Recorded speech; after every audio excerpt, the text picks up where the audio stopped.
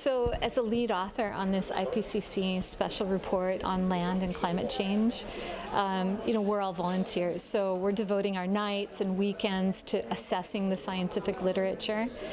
And I've lost a lot of sleep about what the science is saying. As a person, it's pretty scary. And there's a lot of work to be done. Like, how would you? We need to act urgently.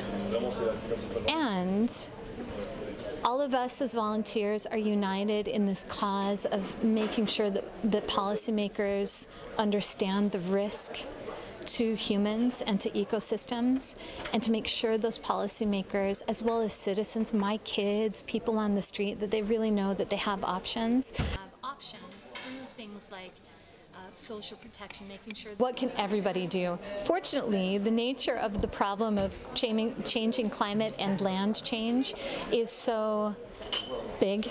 There's really something for all of us to do together.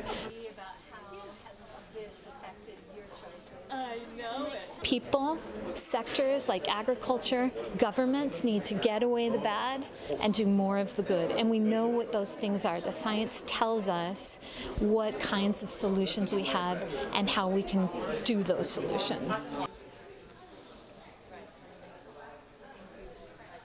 The risks to food security are growing. It's one of the major messages from our chapter and from the report.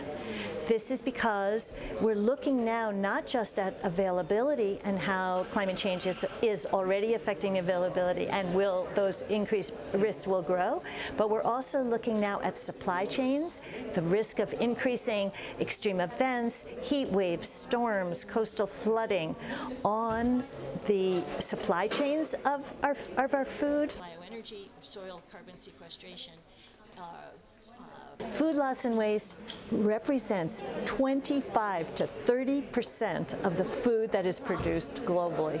So therefore, right there's just a lot we can do to reduce our food loss and waste. That will free up land so that we can then be working on conserving biodiversity, lowering greenhouse gases, soil carbon sequestration, potentially bioenergy.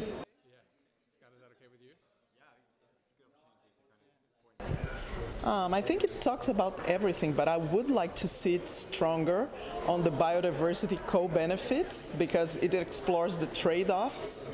Of course, we have trade-offs for water, for people, and for food production, and I would like stronger consideration of biodiversity. Made by President Bolsonaro. I mean, biodiversity means, all beings that we have on Earth, animals, plants, and even humans. So the diversity of beings that depend on the land to survive. So that's why it's so important that a land report also addresses this issue.